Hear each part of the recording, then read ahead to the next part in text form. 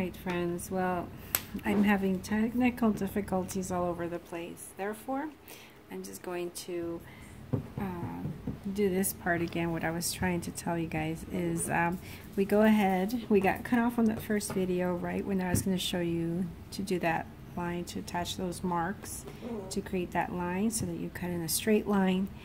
I don't have good lighting right now because since my phone battery is low,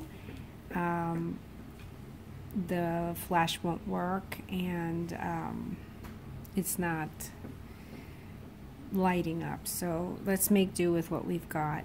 Okay, so we've drawn our lines. Okay, this middle line here is just to separate the squares, because we're going to create eight squares in each side. So therefore now we can go ahead and cut, and all of this is just excess, so don't worry about all this frayed area and stuff. So we'll go ahead and cut that. Okay, so I've cut one side off over here. You might be left with pieces like this, but don't worry about them. If you want to take the time out to kind of clip that off, that's fine. If not, just leave it alone. It's not going to make a difference at this point. As long as you have your 4x4s, or 4x4s, your 4.5 by 4.5 squares, you'll be okay. So I went ahead and trimmed that off, and now we're going to cut this.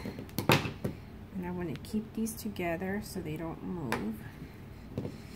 If you have better clips than I do, or you can pin it down, great. So there we go. Cut as straight as you can. It is hard to cut through this many layers of fabric with not good scissors.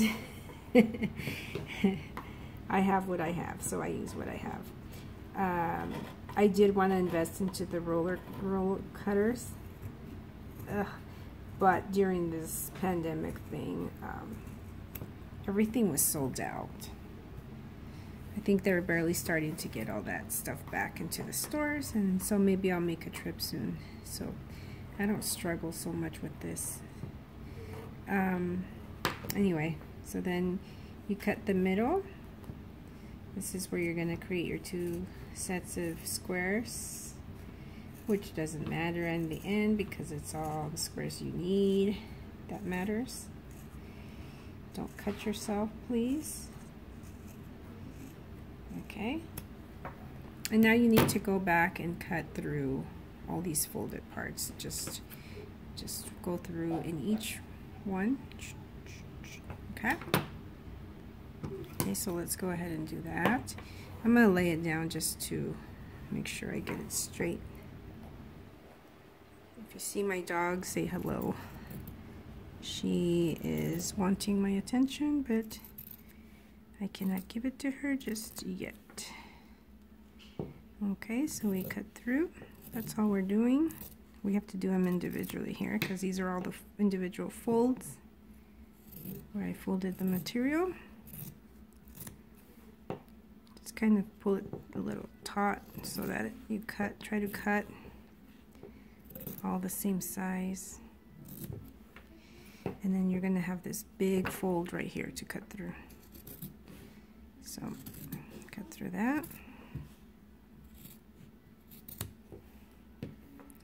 And then you're going to have to go back and clip these tips because that's where the corners were folded.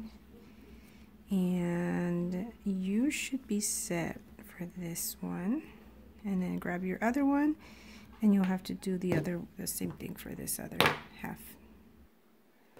Okay, so let's check this one out. I think this one only has the one big fold. So let's cut through this one here. Just hold it so you hold all the pieces in place. And you are done. And now you have your other 16 squares. Because I already cut this. Isn't that cute? So now you have two sets, and I have somewhere to go. I'm going to do this orange one next. Okay, so the first two videos have shown you how I marked the fabric, how I folded the fabric, then how I marked it, how I cut it. The size is 4.5 inches around. So each side, each square is 4.5 inches all the way around, okay? Because you're gonna sew about 1/2 inch in, leaving a 4-inch square.